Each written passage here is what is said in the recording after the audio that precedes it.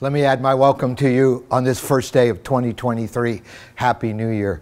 What a great thing to be able to share this first day of the year together. What a great year I believe it's going to be ahead of us. And I hope you've had a great Christmas season. Sometimes we can be with family or friends. Even reaching back to Thanksgiving, that was the case for Sandy and me. And some of you over the Christmas celebrations were saying, we do not see enough grandsons' pictures. So here we go.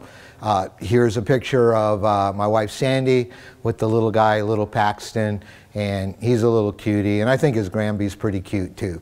And then I got some time with Paxton, and of course we're hitting the books.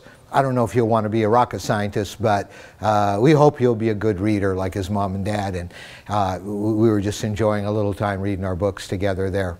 And then after Thanksgiving, this was near his second birthday over the Thanksgiving week, then we returned here to Springfield, and who can forget our great Christmas celebration? It was a full house, and I still remember that moment when we all lifted our candles. What a great moment that was, as you can see, just our auditorium filled, reminding us that Jesus is the light of the world. He lights up the darkness. And I just want to thank all of those of you who are a part of our whole Christmas season, and all of our amazing music community, all of our volunteers who took care of children and served at the doors welcoming people, and all of those of you who invited friends to be a part of our various Christmas celebrations.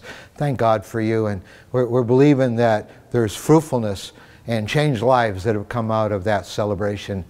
Now we find ourselves on the first day of 2023, and we look forward into this year.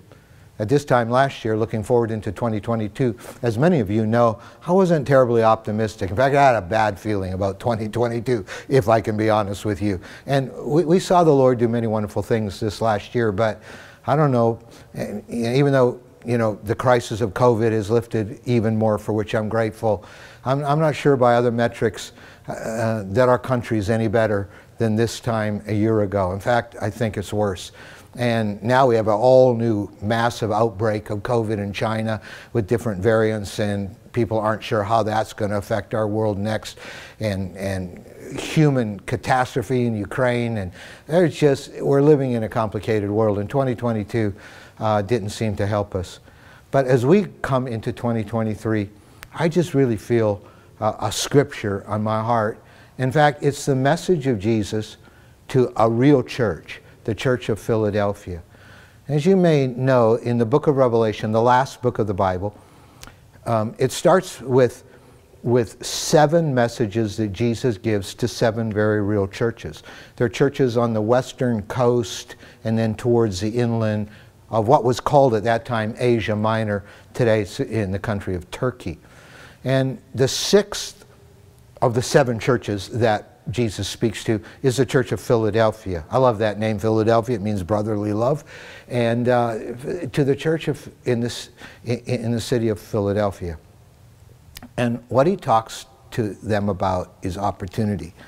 And so in verse 7 of Revelation 3, to the angel of the church in Philadelphia write, these are the words of him who is holy and true, who holds the key of David. And what he opens, no one can shut. And what he shuts, no one can open. Now, as in all 7 of these churches, Jesus, first of all, introduces himself in a certain way that has to do with the message that he will speak to them. And Jesus, of all things, introduces himself as the door opener and the door closer.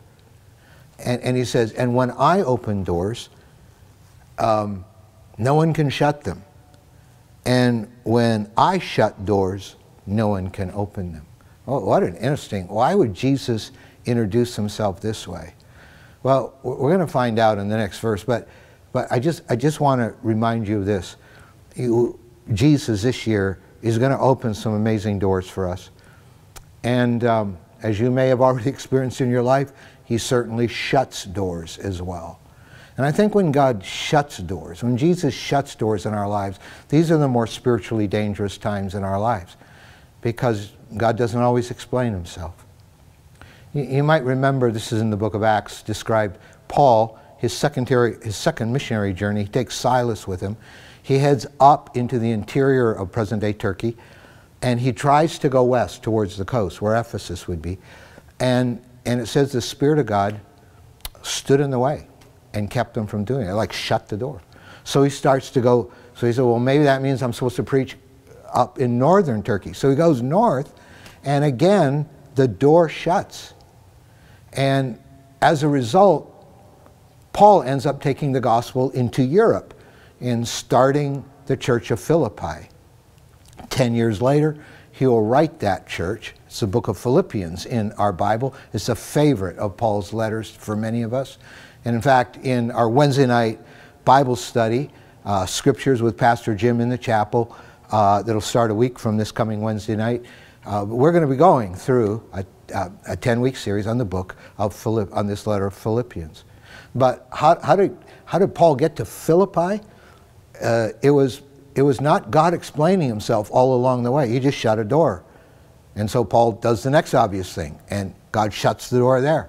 And then he ends up on the northwest coast of Troas, and God speaks to him about going into Europe, and the gospel goes to Europe for the first time. And the first European church, the Church of Philippi, begins.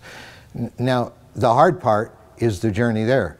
God shuts a door and doesn't explain himself.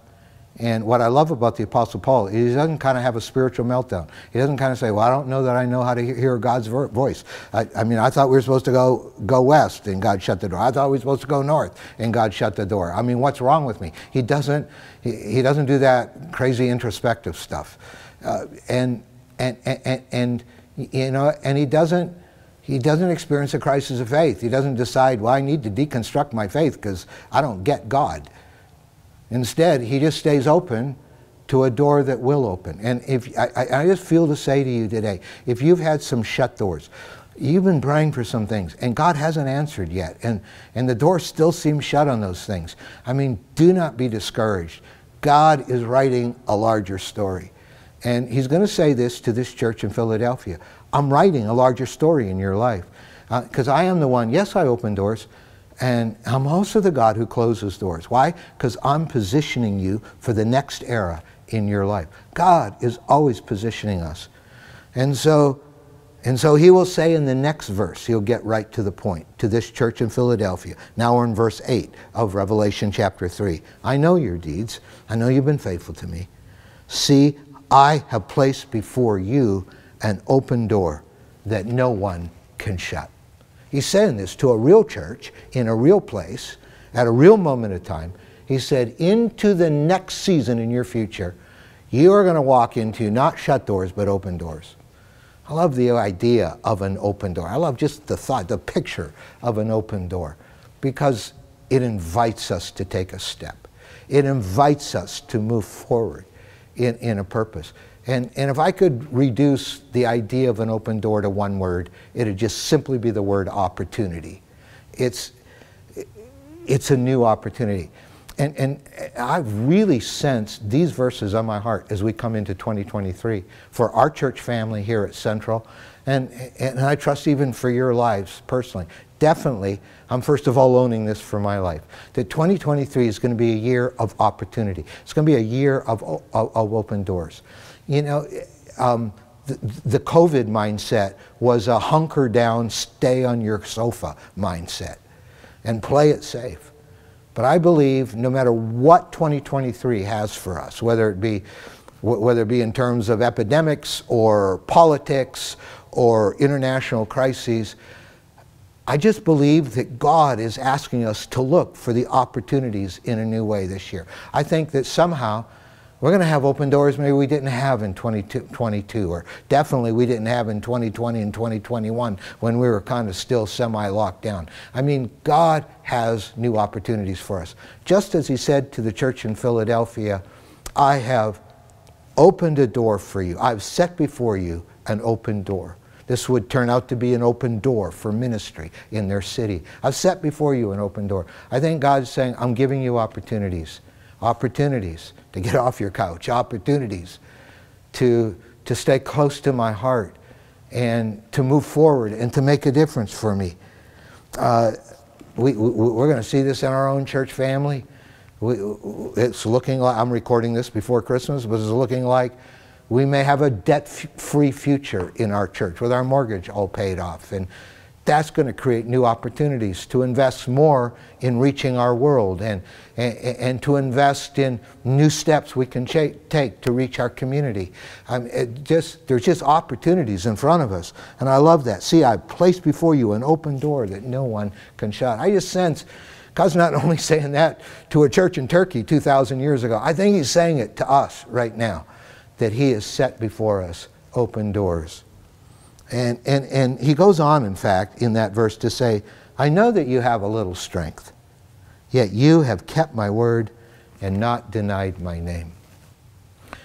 I don't think that's a put down to say you have a little strength. I mean, who of us as churches are sufficient for the incredible challenges in our world? To see the possibility of hundreds of thousands and millions of people coming to Christ and Jesus building His church before He comes again.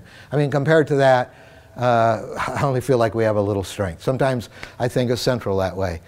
God's got His hand on us. We're going to be 116 years old this summer as a church. I mean, by some measures, we shouldn't even be here anymore.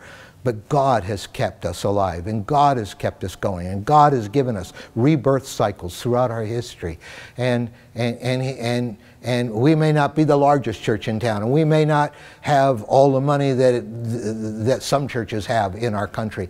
But He says, I know you have a little strength. I know you're there, and you're ready. And so I am going to do this. I'm going to give you an open door. And He said, I know you've kept my word, and I know that you have not denied my name. I mean, that's got our church written all over it. I mean, we've stayed faithful to the Lord. His word and fidelity to His word has been number one in our life as a church. And we've been loving one another, and we've been serving Him. And I just sense that God is saying, now is the time. I'm going to open new doors for you. I'm going to give you opportunities. So let's commit on this first day of this new year out of our great gratefulness for how faithful God has been to us, and that He has given us His strength. Let's pray and move forward. Let's pray and move forward. Now, tomorrow we'll begin, Monday, January 2nd, we'll begin our week of prayer, because we're just going to start this year with prayer. We're going to call out to God. You know, the Bible often calls prayer kind of incense that goes up before Him. And I know there's prayers maybe haven't been answered, and there's other prayers we're so grateful that He has answered. But in the big picture, Christ's praying church is like incense that ascends into the heavens. And it's on the basis of that that God acts in our world. That's why I love this picture of just hands lifted to the Lord, calling out to God, like lifting that holy incense. Let's do that this week. Starting tomorrow morning and every day through Friday in my daily Central Moments that you can access on YouTube or our Central Assembly Facebook page or our website, I'm going to be focusing on a major prayer theme for every day and some scriptures out of the Psalms that I feel like the Lord's encouraged me to put in front of you for us to be praying, to actually pray scripture this week around 5 different themes. That's going to start tomorrow. I invite you to join with me in that. And then every day this week here in our church building, in our church sanctuary, our main sanctuary will be open from 12 to 1 for any of you who want to come and pray. And there'll be quiet worship music in the background, and you can just sit or kneel or pace around and just pray, or if you want to find somebody to pray with, you can do that. And our sanctuaries are going to be open every noon hour for us to lift the incense of prayer to the Lord as we start this year. And then on Wednesday night, this coming Wednesday night, that'll be January 4th, we will have a come and go communion time where there will be pastors in the sanctuary, and you can go, you alone or your family, and go and receive prayer from a pastor and take communion ministered to you by that pastor, and it's going to be a wonderful time. And then you can leave, or you can just sit in the sanctuary and just linger and pray. We're going to make this a prayerful year. We're going to pray and we're going to move forward. And you know what? As we move forward, there's so many opportunities. This is not the time to sit on our sofas anymore. This is the time to move forward and to obey God. What's He put in your heart to do? And would you be alert to the open doors He's going to give you opportunities for conversations with some non-believer friends of yours that you've never had before. But I just believe God's going to give you some opportunities. Be ready for these things.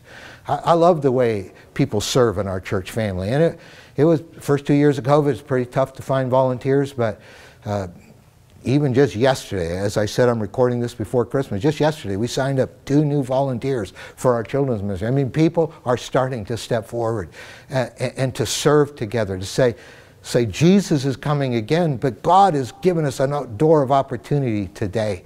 And just like that Philadelphia church, He's going to open opportunities up for us, open doors that no man can shut. And I just encourage you to obey what God's prompting you to do. What's He put in your heart to do to serve Him?